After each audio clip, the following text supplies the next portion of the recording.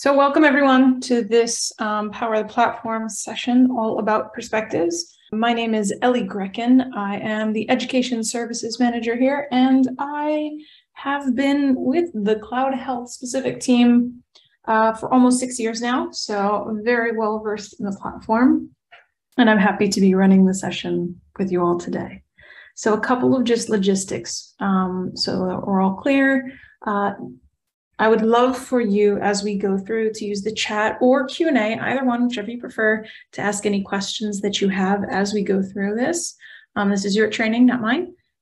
So I want to make sure that I tailor it to anything that you might want to know or need to know. If you're interested in this content, I'm recording the session, and it will be available in the Academy as of tomorrow, as well as all the slides that we're using. Will also be available in there as well, so you have access to all of that. And just so we're clear, you unfortunately are on mute. It just doesn't work when we have a ton of people on the call to be able to let everybody chat. So that is what the chat or the Q&A is for. Ask your questions. I'll be checking as we go. So please feel free to ask away. Love questions, and that way I can kind of make sure you get any answers you need. So what we're going to be talking about today is we're going to start with the basics of what are perspectives. You might know, and that's okay. I'm not going to spend a ton of time on that. I just want to make sure we're all on the same page as we go through this. I'm going to talk about some of the updates that have been made to the perspectives section of our platform, because there have been some changes recently. They're mostly cosmetic, but still important to note if you're used to the page that it might look just a little different. And then I really want to talk about tagging, some of our recommendations and best practices, the solutions that we have in the platform that relate to tagging, and then how you manage your untagged resources or shared costs. So let's dive in. Let's start right here with perspectives. This is the sentence you'll hear a lot. Perspectives are a framework that allow you to place assets into meaningful groups. I always think about it as a way to organize your data into groupings that are useful for your organization. I use a different example than you might hear from other people at the company. I think of a musical playlist. You have 1,000 songs. You can sort them by song title, by artist, by genre. You're still looking at the same 1,000 songs. You're just sorting it in a way that's meaningful to you, so you can find the songs that you're looking for. And that's essentially what we're doing here, is we're taking your assets and putting them into meaningful groups for you, so you can find the assets that you're looking for. And these can be built using metadata or tags, depending on what you're trying to build. And basically, it's there to allow you to find groupings and create groupings that are meaningful for you. And then you can use them throughout the platform. If you were to just use, let's say, a tag, there's discrepancy between how each person tags something. So I might tag something with environment, and you might tag it with ENV, and it's still the same tag, but unfortunately it's 2 tags. And so you'd have to run that report twice, once for each tag, and then you'd have half your results in one, half your results in the other. What we do with the perspectives is we clean it up. So if we use my musical playlist, maybe I have some songs that are from Michael Jackson, and I tagged some of them Michael Jackson, and some of them Michael J, and then some of them just Jackson.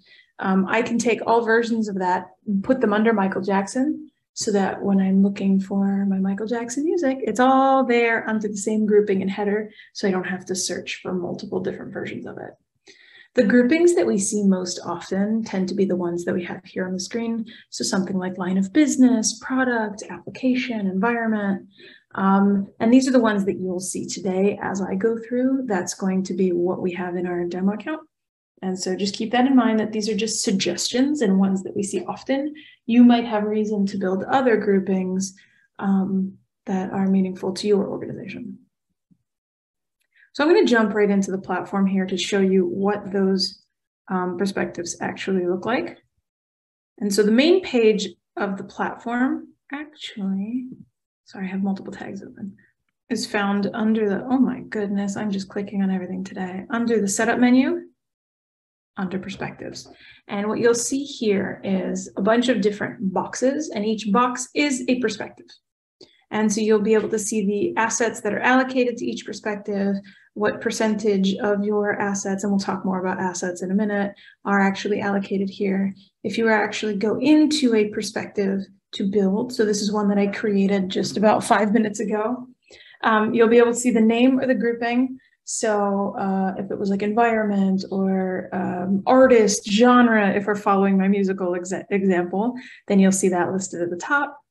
This search panel in the center is where you're going to actually search through your infrastructure for the assets that you are interested in. So depending on if you want to choose a tag or you want to choose some metadata, you have the availability of choosing both of those. Below, you'll see all of your quote unquote assets not allocated. These are all of the assets that have yet to be grouped into your perspective. And you have your groups on the side here. These are going to be those subcategories. So if we're talking about your environment as your group, then perspective, then your groups would be your production, development, staging, etc. If you're talking about my music and I wanted to do genre, you'd see hip hop, R&B, classic rock, pop, etc., all listed down here. So let's open an actual workable perspective. Sorry, I've got one here for us. And so you can see all of my groups are kind of listed on the side over here. Each one of these subcategories represents a project, and I can see each of the projects over here on the side. When you're building out your perspective, you do it from the center here.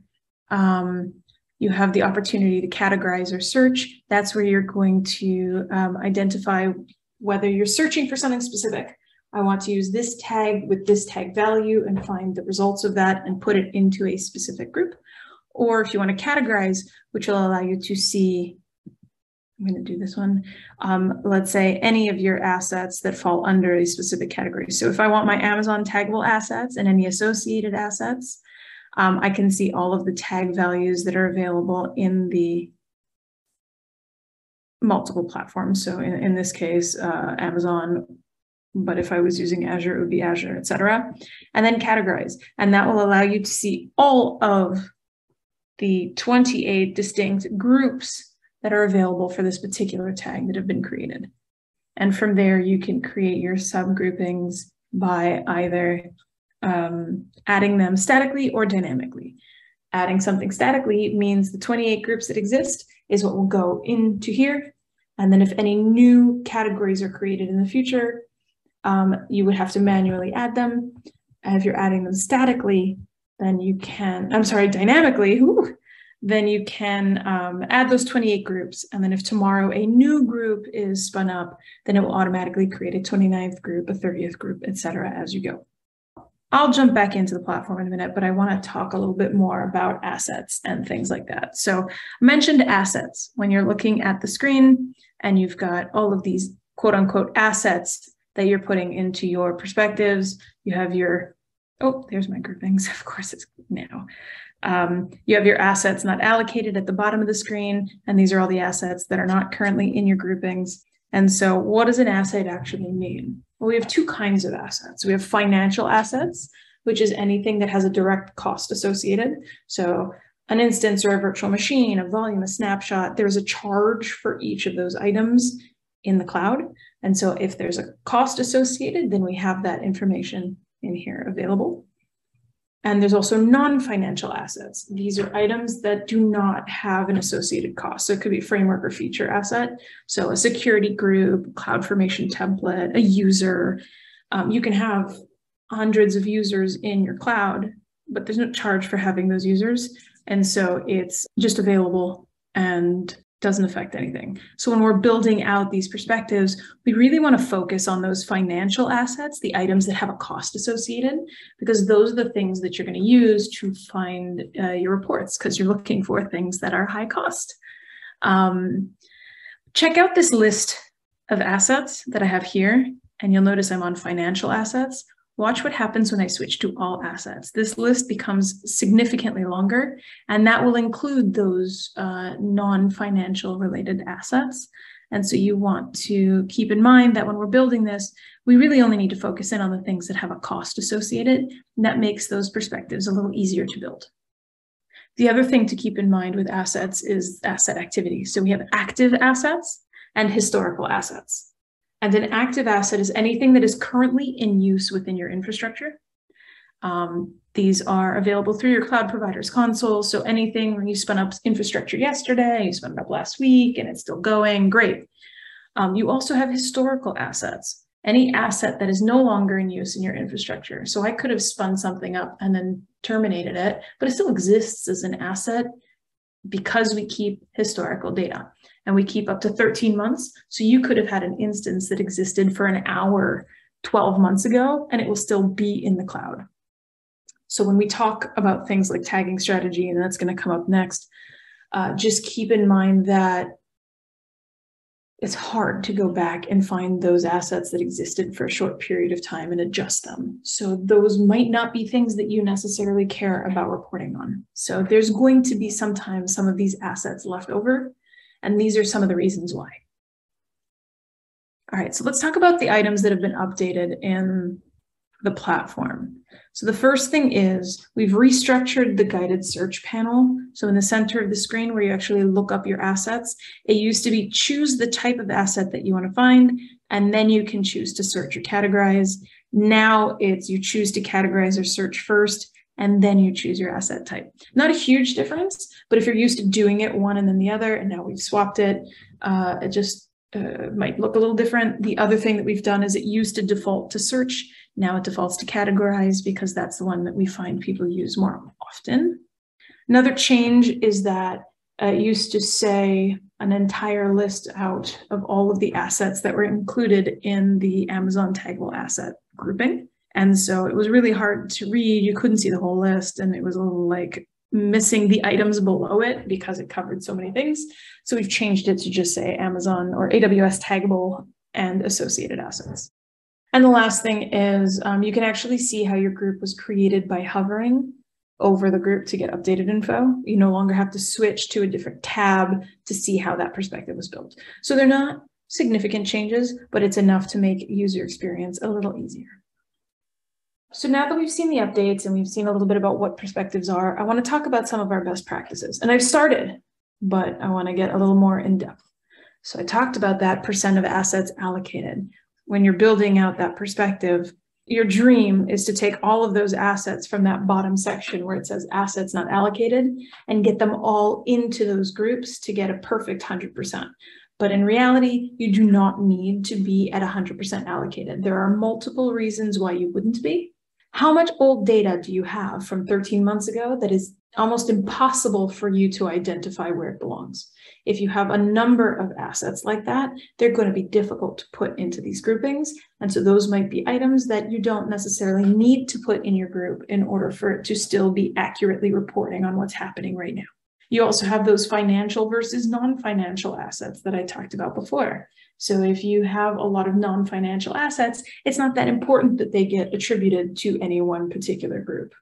It also depends what you're building. So if I'm building a perspective like the one we see here, that's like instance family, might also be if you're doing cross-cloud, like machine series or something, you can get that from metadata. But the only things that will really be attributed in that case are your instances, your virtual machines, and your reservations. Every other asset that you have is not relevant to that perspective. So you could be 50% allocated and still be 100% for the purpose of what you're trying to build here. And then multi-cloud. So if you have a multi-cloud environment, you're going to do your best to get as many of the clouds in as possible. And it will also depend on how you've tagged those resources and done things in that way. The question was, can you sort unallocated tags into cost order so you can target them by value and ignore the $0 cost items? Somewhat, yeah. So let's, I can answer that one by jumping into the platform for a second. There's probably a couple different ways you can do that. I'm going to go to the most straightforward one, which is our cost history report. What you can do is pick a grouping that is meaningful to you. let's go with project because I was looking at that before. It'll list out all of your projects here. So Paul Revere, Sabotage, and Intergalactic. And then I have my assets not allocated. I can actually filter by those asset not allocated. So I can go to the project. I can go to assets not allocated, and it will show me just those assets. And from here, if you were to click into like a particular month, so let's say the most recent month, you can see a list of all of the assets that make up those groupings. It's not individual, it's not broken down necessarily by cost order, but you could export this and then have an entire list of those items in a particular cost value. Actually, it looks like they are in cost order, so I lied. Highest cost item would be at the top. Never mind, don't listen to me. You are correct. So this is probably the easiest way to get a list of those items that would fall under this cost history report, and it will tell you what type of item they are. So we've got virtual machines, Azure Active Directory, domain services, SQL database, etc. You could probably also do it in the assets menu if you wanted to do it by a particular asset. We're going to go in there a little bit later to talk about what else you can do in there. So we can kind of search that example when we get there. When you're actually building out your perspectives, best practice for Amazon is to choose the first one. So AWS taggable and associated assets, choose that, categorize, find the tag that you're interested in. So let's say environment, get all versions of environment tags. And then second choice is do your AWS taggable assets only. And then it will grab anything else. So what's the difference between the two? The first one is a gather tree. So it's going to grab your taggable assets and then anything that is attached to those assets, your volumes, your snapshots, etc. What's interesting about that is it's cool while they're attached.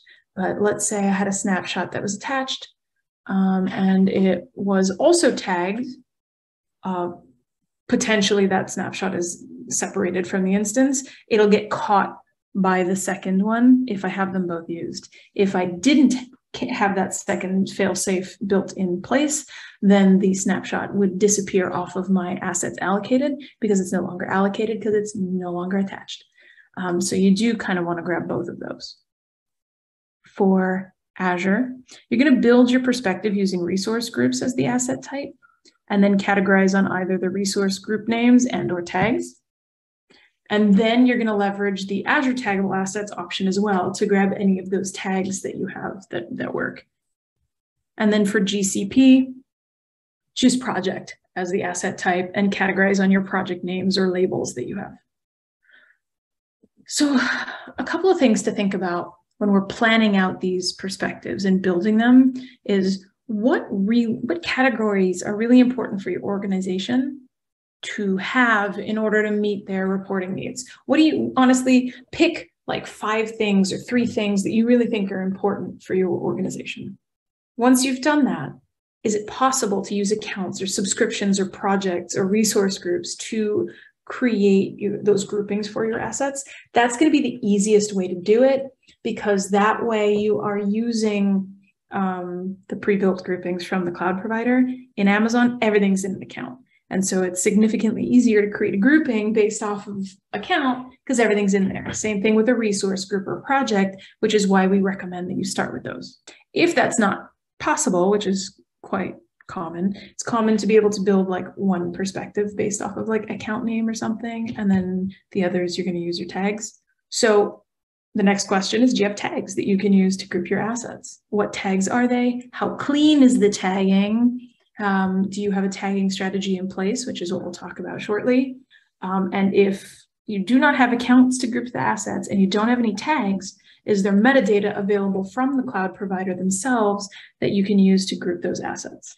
Once you've considered all of those things, let's talk about what we recommend for tagging, because really that's the thing that you can affect the most. You can't really affect your account names and you can't really affect the metadata from the cloud provider, but you can affect the tagging that you have available in your infrastructure. So the process that we recommend once you've decided that you're using tags or labels is choose, like I said, around 5 main topics that you want your organization to build their infrastructure around. Once you've done that, you're going to create a tagging strategy. for your organization to follow. And what do I mean by tagging strategy? Well, if you look in our infrastructure and you look at, let's say, taggable associated assets, you can see all the tags that are available. We've got a lot. CHT ENV. I've got another CHT underscore ENV. I've got CNT ENV. I've got ENV environment. Those are all just environment tags. And so I have no strategy here. So if I want to build an environment perspective, I'm going to have to grab all of the assets in all of those environment tags and put them together in this one grouping. If my organization actually has a strategy in place, they should all be using the same tag, and then I don't have to grab 15 versions. I only have one. It's easy to build the perspective for each of the tags that you have in existence. So when you're creating this tagging strategy, the first thing you have to think about are the parameters available to you in the clouds. So each cloud will tell you if they're case sensitive, if they have a max number of tags and labels, is there a max number of like Unicode characters and values per tag? Are they restricted characters that you have to use? And so you can keep all of these items in mind when you're building it. So you're not like, ooh, I want to use ats and question marks and whatnot, and they're not allowed.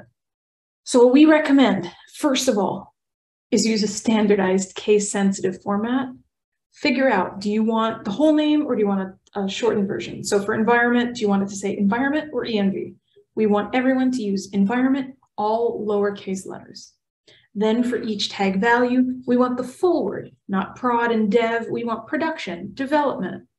And then let people know, publish it internally so it's available for people to have. One of the biggest things that I see are communication issues. Companies get so large that half the company doesn't know what they're supposed to be doing, and then you end up with these kind of crazy tags. And so if you have a place where people can internally go and monitor which tags they should be using, what they should look like, which are the required tags that they have. And I've seen this for some of our customers. They're like, we want everyone to use project, owner, environment, and cost center. And this is what it should look like. And then they have no problem building out those 4 perspectives because everybody's following that strategy. In order to maintain that and make sure that people are actually following through, we have policies in the platform that you can set up to alert you when you're missing tags. I will show this to you in a little bit. These policies will catch any new infrastructure that's created without those tags. And then you also have the assets report that you can go where you can create a list of assets that are missing tags. I have a feeling this is what I was talking about before in response to your question, where you could go in and actually look at this list of assets and sort them by cost. And then you can also incorporate missing tags into perspectives. So you could create an entire grouping of untagged assets, and then you can filter on that group and view cost trends and things like that, kind of like when we drilled into the assets not allocated. The other thing you can do is actually rename your assets not allocated to something else, like unallocated items. I think one of these has it already renamed. I'm going to check real quick here and see if it's this one. And we can take a look at what that would actually look like. Some of the other best practices while we're waiting is if you have an automation or scripting tool that will help you enforce tagging. So Terraform, Azure policies, we do have policies in the platform as well that you can use to enforce those tagging. So this is what it looks like. You could put missing tag, and then it would show up in your cost history report. So if I filtered by, what was that environment? Instead of an assets not allocated grouping, I should see a grouping called missing tags. So it kind of cleans it up a little bit, and then you know that that group in particular is the one that's missing the tag. It's a cool workaround. Always best practice to apply more tags now in case you need them later. So if you know that you're going to be reporting on 3 things, but you might want 5 later on, just tell people 5 now. It's going to be much easier than getting them to add them later on. Standardize your tags across clouds and business units. This is also really important. So a lot of our platform is separate, where you have your reporting for AWS, you have your reporting for Azure, but we do have multi-cloud reports. And that's when this strategy will really come into place. Because if you go into your Amazon report, you'll see your Amazon assets. If you go into your Azure, you'll see your Azure. If you go into the multi-cloud, and those both had different tagging, then you'll have one line for, let's say, environment and one line for ENV. And you're like, well, now I'm back where I started from. But if you standardized it, and everyone across all the BUs and all the clouds are using full words, lowercase, whatever, then you don't have that problem, and it'll be one group of all of your environment costs across all your clouds, which is really nice to see. And we have CloudHealth specific tags that you can use if you don't have access to all of your account subscriptions and projects.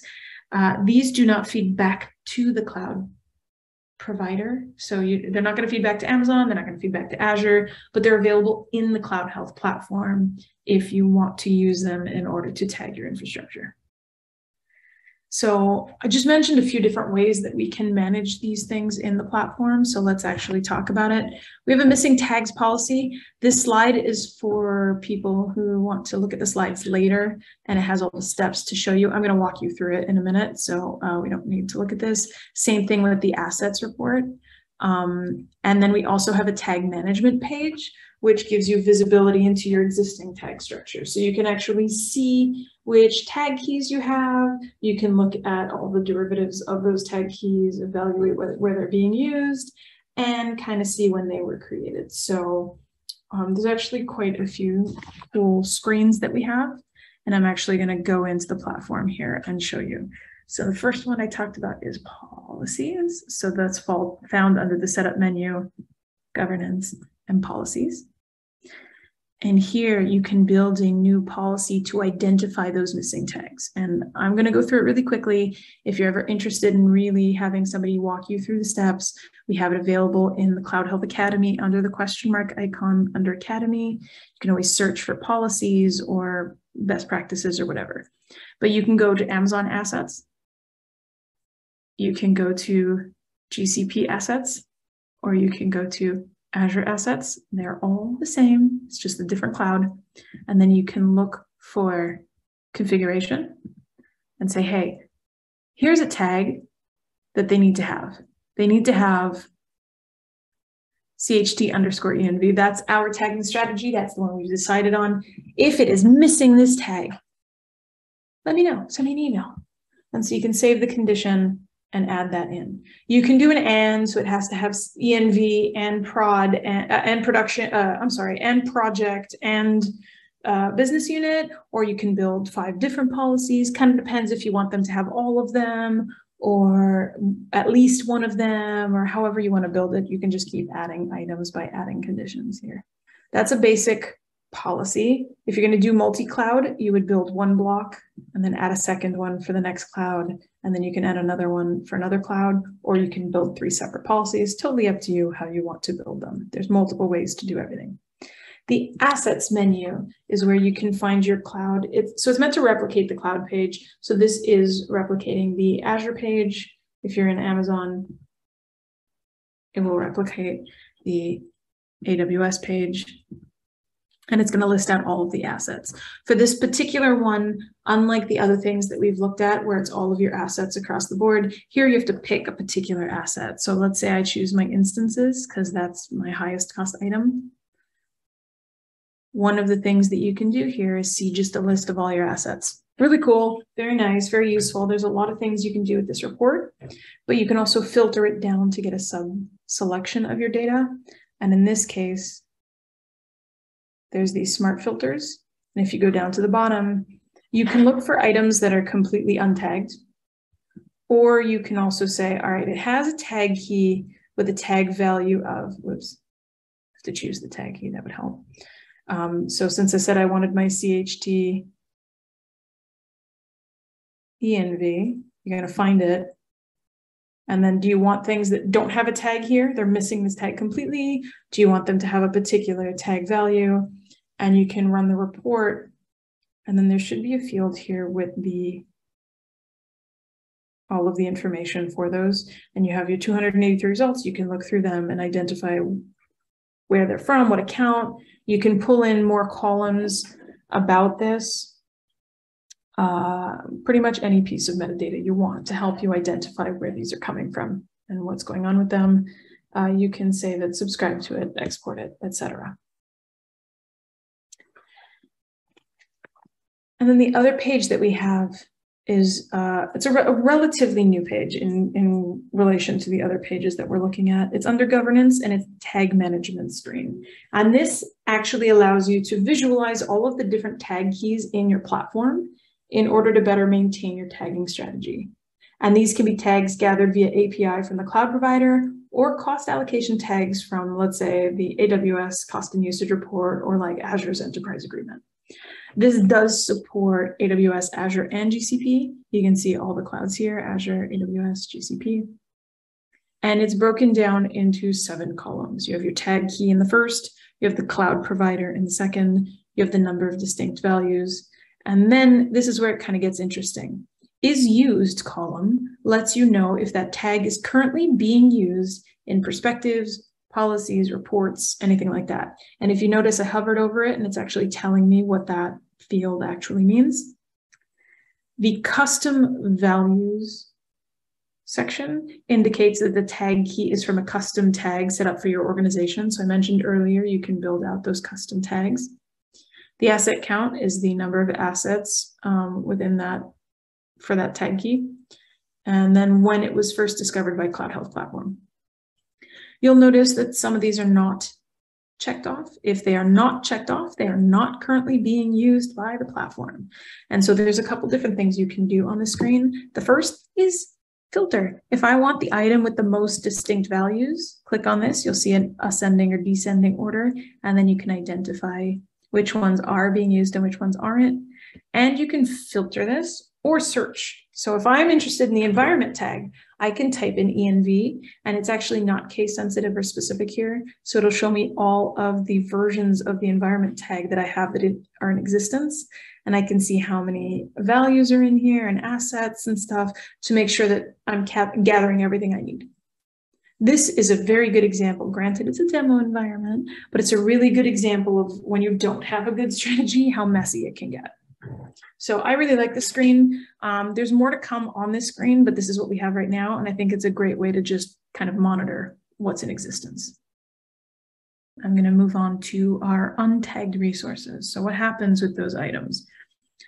So there's a couple different reasons why things might be untagged. We talked about a couple of them already, where it might be historical data and we didn't have a tagging strategy in place. We also have these items called direct and indirect charges. Direct charges is anything that can be allocated through your perspective. So if you're looking at the list that I have here, it's essentially all your compute charges, all your transfer charges, your storage charges, etc. It's very clear for us to figure out exactly where those costs align. The question that came up in the chat is, do you need to create a policy in order to create a perspective? You do not. You can create a perspective based off of nothing, as long as you have assets in our CloudHealth platform, you can create a perspective. So they're mutually exclusive. For indirect charges, this is where it gets a little funkier. It's not associated, any item that is not associated with a resource ID or asset ID. So you can have things like unused RIs or RI prepays. It's not really like identified, or they're not taggable resources. And so they're sort of just there. And if you want to put them into a grouping, there is a way that we can do that. So what happens, or what are shared costs? How do they work? So like I said, there's charges that can't be tagged, and they are charged to certain accounts, subscriptions, or projects, like support charges, tax, marketplace costs, things like that. You might have a need to distribute those charges across your different perspective groups. And so if you have every application owner pay for their own share of support charges, something like that. And some of these costs might be shared and tagged with common tag keys, but shared values. So it might be like owner_shared. And when you have some of these costs, they can't really be directly allocated to the perspectives due to how we actually build those out. It has to be at like a higher level than that. And so really what you're going to want to do is figure out how you allocate those costs. So if it is one of those indirect charges, so a support charge, marketplace, tax, something like that, we have this section in the platform called cost reallocation rules. Those will take an indirect cost and distribute them to different groups within one or more of your perspectives. You can do it proportionally, you can do it by percentage. We have full videos on that in the Academy, but I will show you a quick demo of it during the session when we're moving on here. And we also have our direct charges. So some of these charges can be direct, but you still want to share them. And so you can use perspectives and still put them in there. And you can also take a perspective group and reallocate it to other groups. And so that would also be through this cost reallocation section. This is, again, a screenshot for you to have when you're looking at the slides, but I'm going to show you in the platform what that looks like. So cost reallocation rules are under the same setup menu. That's kind of where we've been hanging out today. And we're going to go under here, and you'll see you can have multiple. So these kind of look like perspectives in that each one is its own box. And you'll see we have multiple ones already engaged here in our platform. I'm going to build a new one just to show you what that would look like. So give this a second to load. You give it a name of what you're trying to do. And then you can kind of do all kinds of advanced settings, but I'll keep it simple. If you have an indirect cost, you can choose what that indirect cost is. And we have some for Amazon and some for Azure at the bottom.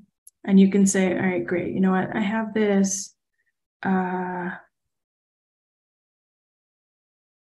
elastic IP charge, let's say. I want to allocate this elastic IP charge to either all of the groups in a particular perspective. So I can say for the perspective of project, I'm going to decide how much of these elastic IP charges go to each of those different subcategories based off of how much I spend, or I can say all perspectives. I want it to go into all perspectives, and I want it to go under my storage costs or something like that. Or you can take something like a perspective group and say for projects, anytime I see the project test, I actually want to move those costs and reallocate them to either the remaining groups in the project, so all the other projects, in proportion to their direct costs, or you can say, actually, this one belongs to Paul Revere, and I'm going to give it 50% of the charges, and then I'm going to add for another 50%, the project is going to go to Bonita. And then all of the charges from this group will go to those. So there's actually like multiple different ways you can choose to reallocate these costs. It's just really a matter of what you're trying to do. So in this case, we're doing indirect costs by direct. We have RI prepay movements, unused RIs can get moved. And you can see one that's actually built since I clicked on it. Just give it a second. And so we can see any other costs that we have are actually going to be reallocated to our virtual machine costs. So the things that we've talked about in today's session, we talked a little bit about the basics of perspective building. We've talked about the updates that we've had to perspectives, some best practices, recommendations on tagging, what CloudHealth specific sections of the platform support tagging related products, and all of our untagged resources and what to do with those, so shared costs. I want to open it up to you guys if you have any questions about something I haven't talked about yet, items that I have talked about that you want me to elaborate on more. I'm happy to do so, so please feel free to use the chat. If you have nothing, then I thank you so much for joining, and I hope you found the session helpful.